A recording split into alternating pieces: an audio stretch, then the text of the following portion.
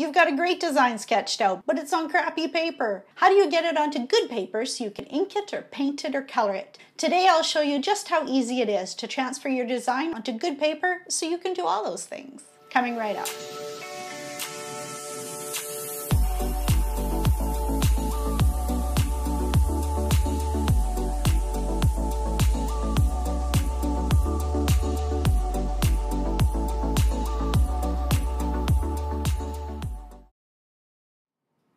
Hello everyone, I'm Carrie Buziak of AON Celtic Art.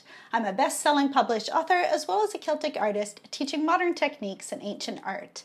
I've been teaching these techniques for the last 25 years from my website as well as in my book, Creating Celtic Knotwork by Dover Publications. Before we get started today, make sure you subscribe to my channel and ring that bell so you're kept up to date on all new tutorials. Now that we've got the groundwork laid with the knotting tutorials, I'm going to show you today how to transfer your design onto good paper. So if you've been working on the dot paper or sketch paper, this will show you how you can transfer your design onto good paper so you can ink it or paint it or color it. I'm going to go over the tools for that today as well as do a little demo so you can see how it's done.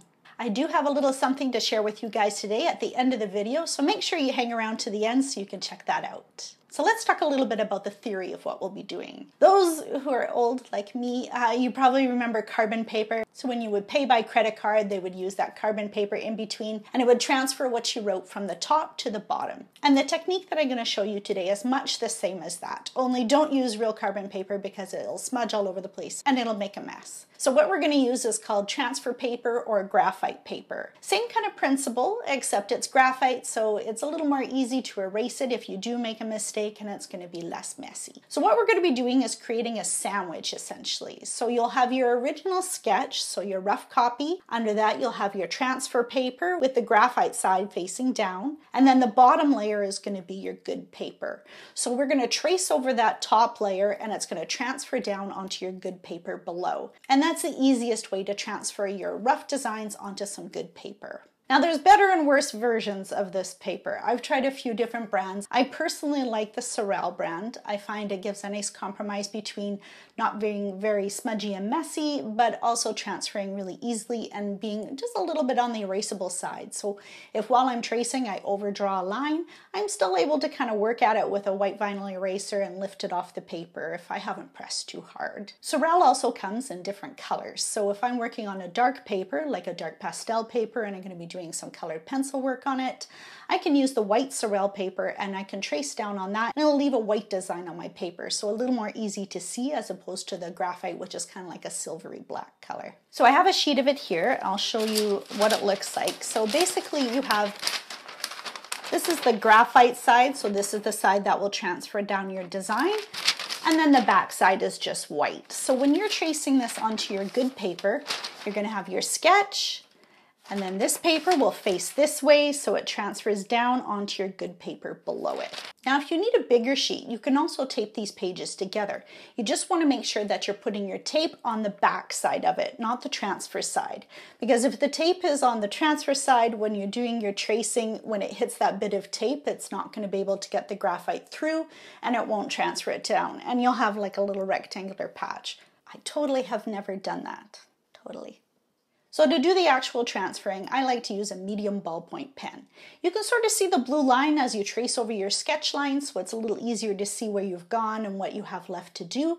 And as well, I find the medium tip is just a little bit softer, so if I'm pressing and it turns out I'm pressing just a little too hard, the medium tip isn't going to emboss my paper as hard as like a really fine pointy tip would. And talking about pressure, you want to add just enough pressure that it transfers, but not so much pressure that you're embossing or grooving a line in your good paper. So sometimes finding that little medium balance in between the two can take a little testing. And I'll show you how to do that in the demo portion, what I like to do just to make sure that I'm not pressing too hard as I'm going. Lastly, I like to use a low-tack tape. So when you make your sandwich and you've got everything aligned and you put it on your work surface, so your drafting table or your art table, I like to tape it to the table just to make sure it's not shifting so I'm not accidentally misaligning things when I'm doing the transfer process. So I find a low-tack tape works really well for this. So you can use like a painter's tape, that's the green tape or the blue tape, something that has low tack so you'll be able to peel it off again after without damaging your good paper, or you can also get like a Scotch tape, which is a low tack as well. If all you have is regular tape at home, you can just take off a little strip. If you stick it to your blue jeans a couple times, then it removes a little bit of the tack and you can use it on your paper and still peel it off after. Now, when you're doing your transferring, I recommend doing it all in one sitting if possible. Maximum 2 days, and here's why.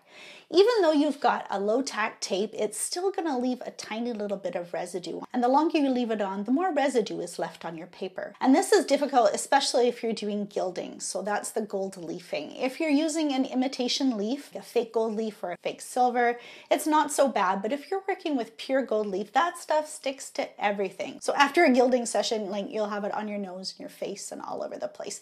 And if you have even that little bit of stick left on the paper and you're doing real gold leaf, it's going to leave these rectangular patches of gold on your page. And trust me, that's no fun. You can kind of erase it away, but it's just a little more hassle that you need to deal with. So just try and do all your tracing in as few sessions as possible, and you'll be able to take it off without leaving a whole bunch of tape residue on there. Okay, that's it for the discussion part. I'm going to go and I'm going to do the demo now for you so you can see how this all comes together. I'm just going to do a little design. You guys don't need to see me labor away over something huge for this. I just want to do something that you can see the discussion part in action right here. Okay, so here's my setup. For the purposes of this demonstration, this is going to be my good paper. We're just going to use our imaginations that it is like a fancy watercolor paper or something. This is my painter's tape, so I'm going to just do a couple little bits here. I'm just going to tape this to my table just to make sure it doesn't shift while I'm doing this whole process. There we go. All right, this is my transfer paper, also sometimes called graphite paper. This is the graphite side, and then this is the back of it. And this is my little design that I'll be tracing down. So, make my sandwich. I have my good paper with the side I want face up. I put my transfer paper down. Again, transfer side is face down. And then I put my good art on top. Now, normally I would have like measured off to position it exactly in the middle of my fancy paper, but we're just gonna stick it on there as it is this time. I'm gonna use my low tack tape again. And I'm going to fasten my sketch down to the good paper. So this way, while I'm working, I'm not going to shift it around or accidentally misalign it while I'm doing my tracing. So I'm going to take my medium ballpoint pen and I'm going to begin to trace. And this is super easy. Just take your time. You've already done the work to make the lines. At this point, all you have to do is just follow what you've already done before. I'm giving it medium kind of pressure, not super light, but also not super hard.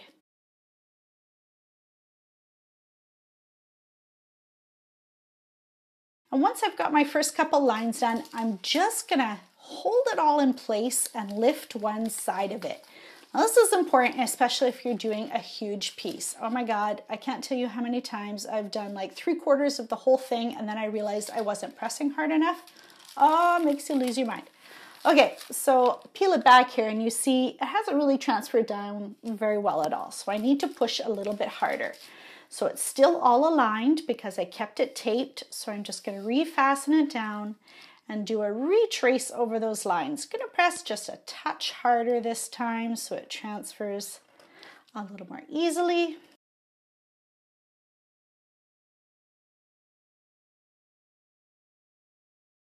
There we go. And now that I've done it, I've tested a heavier pressure and I'm just going to make sure again that that is working.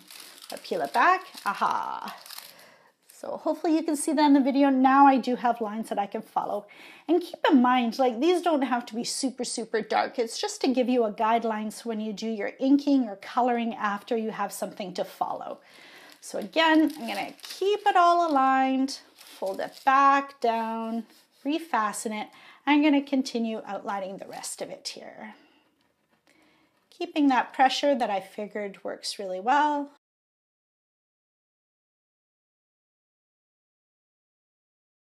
Alrighty, now when you get to the end, you also want to do a check. Before you misalign everything by removing it all, just do one last check and make sure you got all the lines.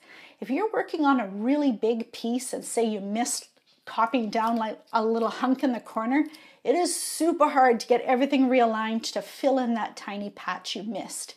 So before you disassemble it all, just do one last check. Again, don't let it shift. And I can look at it and go like, okay, yeah, I can see that, that's fine. I am safe to remove the rest. And there we go. My design is transferred down onto my fancy photocopier paper, but we'll pretend it's really pretty watercolor paper. And there you go, trace down. Same process, just keep going bigger if you're working on a bigger piece. Again, the transfer paper can be patched together, so I like to have a few small chunks kicking around, so when I do little pieces, I'm not having to lay out a huge sheet. It is reusable, so save your little scraps. I put mine in an envelope, and then you can just sort of paw through it when you go to do another piece and just find something that fits the size that you want to do. And if you do need something bigger, like I say, you can patch them together. Now, if this was regular Scotch tape, pretend with me again, using our imaginations. If you do want to join pieces together, make sure that you're attaching the tape to the back side of it, not on the graphite side. Because if you're doing it the other way and you have this under here, when you're doing your tracing, the transfer is not going to work where you've got that tape piece. So if you are splicing pieces together, make sure you're doing the taping from the back side of it. So that's the basic how-to on that. I know there's a lot of little points and a lot of little tips to remember, so what I've made this week for your worksheet is just a summary of everything I've discussed and the things I showed you in the video, just so you have something tangible that you can refer back to later. Or of course you can come and watch the video again if that's your jam. Now the neat thing that I want to share with you guys. So as you guys know, I have a Patreon page and I have Patreon supporters there. And what I like to do each year for them is a little commemorative coin. So in our first year for 2019, I did a little Celtic horse. Oh, there it is there, that little guy. So that's what we did for 2019. And now the 2020 coins are finished and they are a little dragon design. Let me see. There we go. So it's a little dragon design.